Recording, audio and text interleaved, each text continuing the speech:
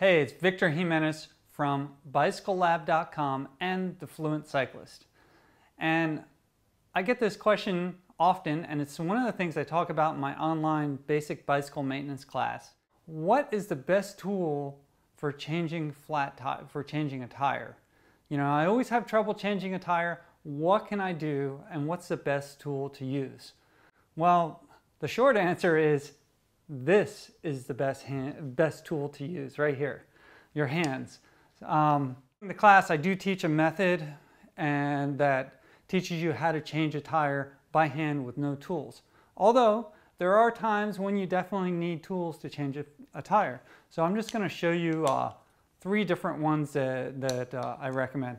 This is the most basic one. It's called a tire lever. There's lots of different brands. This particular one is a Park tire lever. They usually come in 3s. These are great, but they do break, and if you're not careful, you can puncture the tube while you're putting the tire back on. The name of this is called a quick stick. Same kind of concept as this. It has a little lever at the tip. Has a blunt edge, and it's a little bit bigger and beefier, stronger tool. These are great, and it is more difficult to puncture your tire with this type. Lastly, this is kind of a biggie, but this is something to have at home.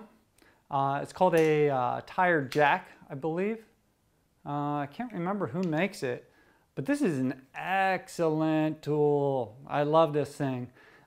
This is for getting problem tires on. It doesn't help you get the tire off, but it helps you get problem tires on. This is a great thing to have in your home toolkit. So anyway, that's just 3 of the many basic tools that you can use to change a flat. At The Fluent Cyclist, which is my online learning site, check out my basic bicycle maintenance class. We go in depth into all these tools, why you need this one, why you need the other one, how to use them, how to use hand-free methods, how to take care of your bike. We don't get into taking your bike completely apart. And what I want you to do is learn to take care of your bike and do basic roadside repairs. So go over to thefluentcyclist.com and check that out. Thanks for watching. It's Victor Jimenez from BicycleLab.com.